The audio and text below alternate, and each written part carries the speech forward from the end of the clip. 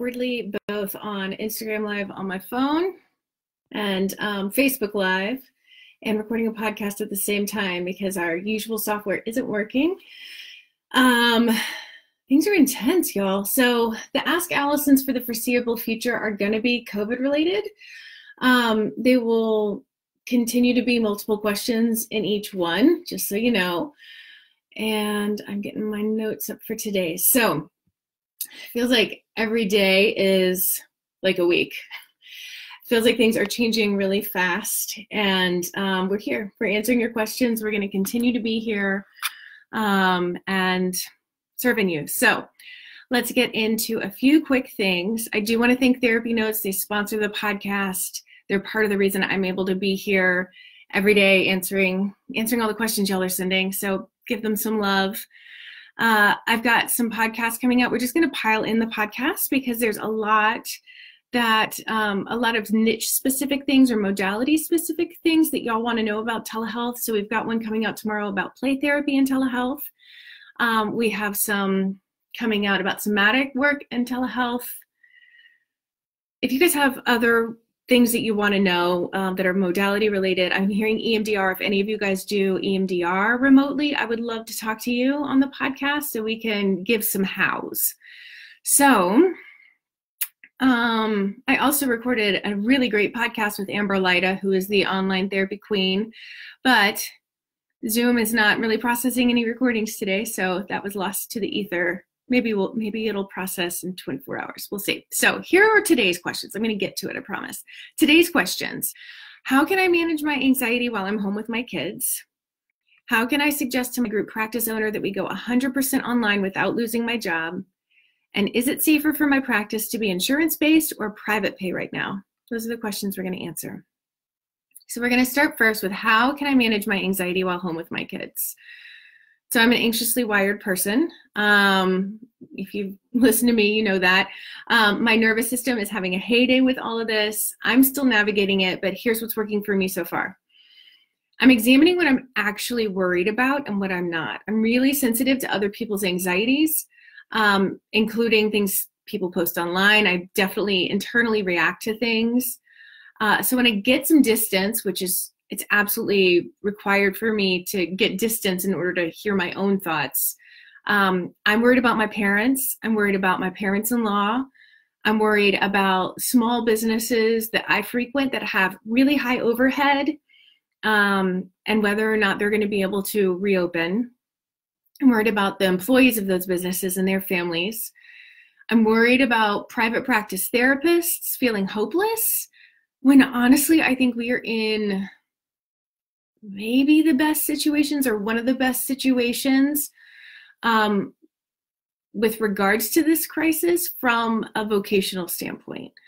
I'm worried about the kids who don't have meals, but I keep hearing really great examples of communities coming together to serve them. So I'm trying to let that one go. Then I look at what I'm not actually worried about. Like, I'm not worried about getting it. I have a sore throat and a fever right now. Stay away from me. I'm not worried about my immune system's response to it. I'm healthy enough. It's not going to be an issue if that is what this is. It could be just a weird day. Who knows? I'm not worried about paying my employees. I'm not worried about anybody in my household getting it. We'll all be fine. I'm a little nervous about toilet paper, but we'll just take more showers. So it's getting really clear about what's my anxiety and what's not, because you're probably absorbing, like I am, other people's anxieties and other people's panic, and that's not helping anybody. Let me look. And then I look at, like, how can I be in action around the things I'm actually worried about? So for me, I'm doing my best to get everything out to you guys so that you do have hope and you do know that there are a lot of resources out there and it is not as dire as it feels right this moment for us as a job and financially. So I'm trying to get as much info out as possible. I'm trying to, I'm donating to the causes in town that are doing some good for the people who no longer are getting paid. I think it's really important for those of us who have had stable, steady practices, who have had an easy translation from in-person to online, I really think the onus is on us to help our community. If you have steady income and you can work from home, I will probably get on many soapboxes around this, but if you can, please do contribute to your community. I got some gift certificates to some of my favorite small businesses. I tipped in a big way, in a way to help the workers who were there, those kinds of things. Over the phone, that's another benefit. I did this over the phone so that I didn't expose anybody to my weird sore throat situation. So I'm also texting other consultants that you guys know and love, and we're sharing information so that we can make sure that the information gets disseminated as quickly as possible. Because we have a lot of overlap with our audiences, but it's not, you know, anyway, let's see. So I'm also noticing what's triggering my anxiety the most, and I'm staying away from it if possible. I'm limiting my social media time starting tomorrow.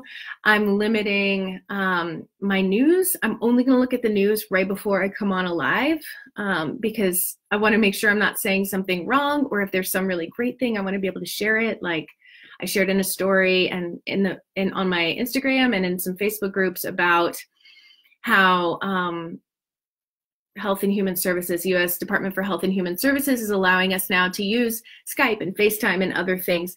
I want you guys to use that as a last resort, like still try to use another platform that's HIPAA compliant, but I want to get that info out because I know a lot of us are struggling with connectivity to some of these platforms that are just overloaded. Okay. I'm also noticing what's calming my anxiety. And for me, that's keeping away from my phone and being really present, hanging out with my kids. Sometimes that's increasing my anxiety too. Teaching really badly, because apparently now I'm a homeschool mom. Being outside, exercising in ways I love. This is really unprecedented stuff that we're dealing with, you guys, and I want us to be gentle with ourselves. We're not going to do this perfectly. There is no perfect with a pandemic. None of us have experienced this. And so shit's messy. It's just the way it's going to be. And I think when it comes to being the safety in the storm for our kids, we just do the best we can. And we have grace for ourselves when we're not. So I don't have a great answer. Those are just some things that are working. I want to move on to this next question. I live in a state that has been highly impacted by this, but is taking slow steps in social distancing. I work for a group practice and our clinical director is offering teletherapy to all clients, but isn't requiring it. How can I suggest to my group practice owner that we go 100% online without losing my job? Their theory is that we're all okay as long as we don't have symptoms, which you and I know isn't true. I feel really torn. You suggesting teletherapy exclusively may be met with defensiveness, or it might be met with a sense of validation for a route that this person was already considering going in. I've seen a lot of group practice owners be somewhat wishy-washy, and I don't mean that to sound harsh. They're trying to make this call for a lot of people. They're trying to make this decision for their staff who, you know, they might be afraid that people won't transition to online, so they're worried about paying their staff. They're worried about paying themselves and their bills. They're worried about their clients in the practice. They've got a lot of pressure. And so I want us to have some empathy for the group practice owners who are truly doing the best they can too. And I think it's important for you to speak up and say what you need to say and do what you think is right. It would be a clinical nightmare to fire somebody right now. I'd be really surprised if anybody got fired for speaking their mind. I think if you did, God, you never needed that job anyway. I think it'd be really ethically immoral to basically back out care that you were providing to clients. So if they threaten that in any way, I would just calmly remind them that you're caring for people who need consistency right now. And you just wanted to share your opinion. And my guess is that as this progresses, and maybe even between the time this person sent me the question and today, the owner will see the wisdom of telehealth and either forget they threatened or apologize if they did say, I'm going to fire you for that, or don't tell me how to run my business or whatever. I do have concerns about you working for somebody that you think might fire you for advocating for what you believe is right. But now is not the time maybe to be in action around that. We can discuss that later. So, is it safer for my practice to be insurance-based or private pay right now? This is a big question I've been thinking about a lot for a week, like as I watched this tidal wave come. And my initial thought, my knee-jerk reaction was, of course it's going to be better for insurance-based practices just because it's cheaper. And I kind of braced myself in my group private practice that's private pay as we shifted online. And I expected at least some fallout, but every single person is continuing online. And here's the logic behind why I believe they're actually going to be even. And there's not, it's not a negative to be private pay right now. The people who are really needing to use their insurance may feel a bigger hit with that $30 copay than the people who are paying $200 for a session. Not everybody can work from home, and it seems that those that can are often in the more economically privileged group of people for whom like $200 is a smaller percentage of their income. I'm just grabbing that number out of the air, but $200 is a smaller percentage of their income than the $30 for the person who might not have a job right now. So I think that the folks who are working from home and private pay, well, private pay people probably are more likely to have an emergency fund. So that 6 months of expenses saved in an emergency fund, and sometimes savings on top of that. Yeah, so that's something to consider. People need therapy right now more than ever. Everyone is overwhelmed. New clients are going to keep coming in. I had 2 new clients call today, and I converted them both. People may catch their breath for a minute first, and that's okay.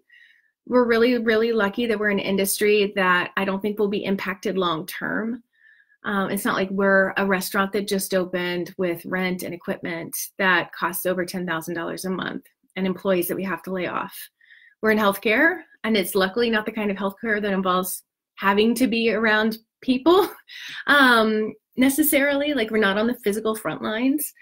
We are on the front lines of this emotional wreckage that is vast. And a lot of us have anxiety, and a lot of us have grief, and it's messy, and we're the best people to help with that.